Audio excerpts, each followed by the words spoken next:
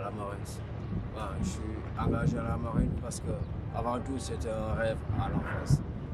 J'ai toujours aimé travailler dans l'eau et l'armée aussi. J'ai collaborisé les deux et ça m'a amené à la marine nationale, à la Commando marine. Bon, je suis conducteur de Zodiac. En même temps aussi, je peux manipuler le mitraille M60. Quand on fait des sorties en voiture, c'est mon arme personnelle. C'est une arme collective, mais c'est mon arme personnelle quand on fait le travail ensemble. Mais moi, en tout cas, comme je fais celui des marins, avec l'eau, avec le froid, avec tout ça, il y a plein de trucs à décrire. Comme c'est militaire, on ne peut pas tout dire parce que c'est une formation, mais c'était vraiment difficile et j'en ai aguerri de savoir que je peux utiliser dans la vie des choses qui me sont utiles, quoi, en fait. Ben, c'est utile parce que, premièrement, on sécurise la mer. Ouais. Disons, Dakar aussi, c'est trop sensible avec le port et tout et tout. Nous, premièrement, on gère la sécurité du port. Et notre base aussi, et tous les alentours de la côte. En même temps, aussi, il y a le palais qui est à Dakar. On fait tout ce travail-là la nuit, on fait aussi des patrouilles en mer. Il y a plein de trucs qu'on peut faire. Okay. Mais surtout, c'est par rapport à la mer. Ben, j'ai aimé parce qu'il n'y a aucun savoir qui n'est pas nécessaire. Ouais. J'ai aguerri d'autres savoirs, d'autres connaissances qui me seront utiles aussi et que je pourrais partager avec d'autres collègues. Ah, mais c'est important parce que, disons, premièrement, je ne savais pas lire la carte. La plupart, j'utilisais les boussoles, les portables, comme ci, comme ça. Mais avec eux, j'ai plus compris comment lire la carte. Ah, mais ça me sera utile parce que c'est toute l'équipe qui est en jeu.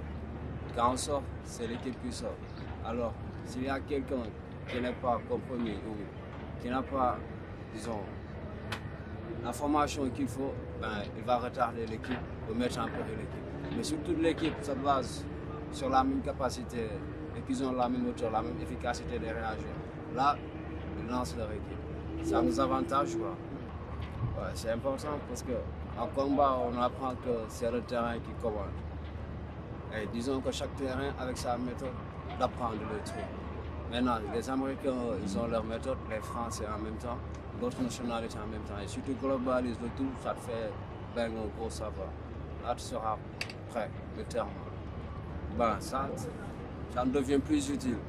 Parce que eux sont des marines, comme nous, des marines. Ils ont le même métier que nous. Alors, eux, ils ont plus à nous apprendre que les autres corps, comme l'infanterie ou les autres. Eux, avant tout, sont des marines comme nous. Alors, ils apprennent les mêmes trucs que nous. Alors là, la connaissance augmente plus. Oui, je sens ces fraternités. On est tous des frères ici. On est un, même après le travail, on est ensemble, on sort ensemble. Parce qu'être marin, c'est une grosse charge, quoi. Et ça vaut le coup. Si tu aimes ton pays, tu te diras que ça vaut le coup. Les choses. Ben, disons que je pousse tous mes autres collègues qui appartiennent à d'autres corps à aimer les formations qu'ils font avec d'autres nationalités. Parce que c'est un savoir qui est néfaste. Le savoir n'est jamais petit. Voilà, mais c'est très important parce que si tu fais un métier et que tu n'apprends pas ce qu'il faut savoir pour bien pratiquer ce métier, ça revient à zéro. Il faut avoir l'amour d'apprendre, quoi.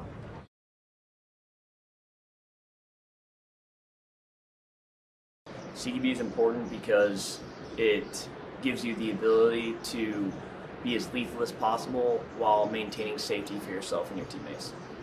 Kofumaku are Senegalese Commandos. The unit that we're working with specializes in VBSS and port security, and so we've been working with them with our knowledge and their knowledge together to become more lethal together. I think it's important to build cohesion with friendly nations, especially in the times we're in right now, where there are multiple nations at work all over the world, and we never know when we're going to need to partner with our friendly forces.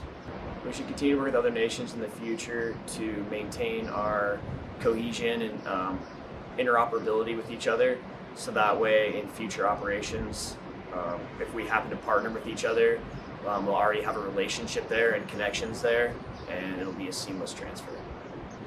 The Kofumaku the unit we worked with had a good baseline understanding of VBSS and port security, so it was very easy for us to do interoperability with them and train with them. But they did learn some techniques and tactics that they do differently that they're going to start implementing in their day-to-day missions. The Marines got good exposure to other cultures and the way that other foreign militaries work, along with learning tactics and techniques that they may or may not have known before. VBSS stands for Visit, Board, Search, and Seizure.